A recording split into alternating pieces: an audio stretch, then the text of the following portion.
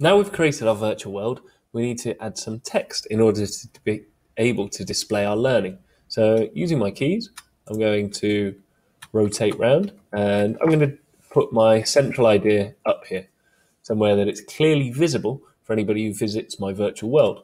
So if I click on library and under building blocks just here, I've got some text that I can pull out. And if I double click on the text, I can edit it. So I would write my central idea here, and I can adjust the size of the text. I can also change the color. And a really useful thing is being able to attach objects to other objects.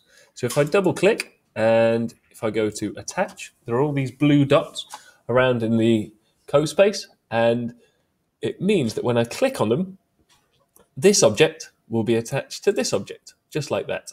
And still means that I can move things around, I can resize things, and I can choose where to have it on that object, but it means that I don't have to fiddle around with placing it on exactly the same plane.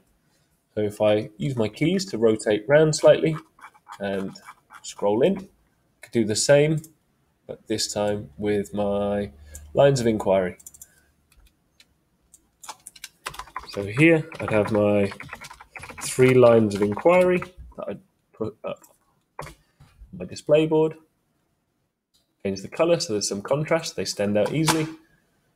Click on attach. Oops. There we go.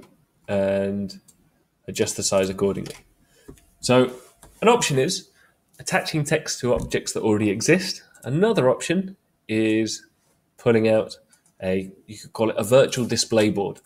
And if I deselect, so by clicking elsewhere, and then double click on the text, I can edit here, and I could put an interesting fact on here, and I can move the text around if I click on the text, or if I click on the edges, then I can move the text and the board at the same time.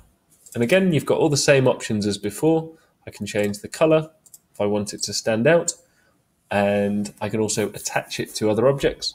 So I could, if I want to frame things, click attach, and I could put that up here.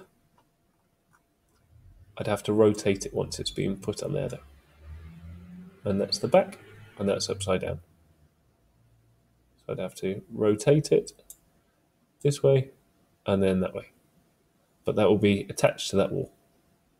So there's another option. You could either put text onto an object, or if you want to pull out a virtual display board and you can display information that way.